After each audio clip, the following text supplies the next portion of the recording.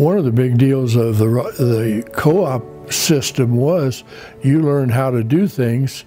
When you was going to own a house later, you knew what to expect, how to keep it going. It was just an experience different than most people have the chance to experience. It's a factor that we hadn't had in our lives before, and I think that carries over into later life.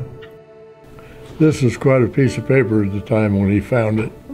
Ed Farringer, he was our record keeper. His house was destroyed in the tornado, and his records for this group was laying on the floor when it was all over.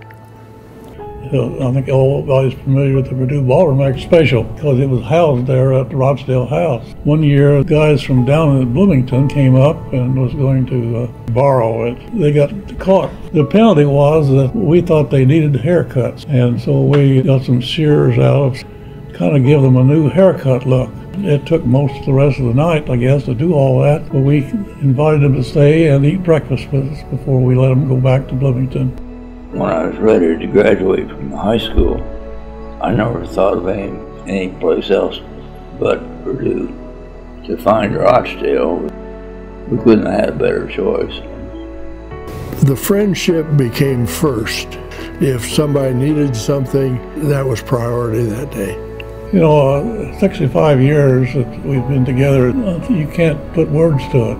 We're just fortunate, I think, that we were able to do this and keep up friendships that we acquired at Purdue.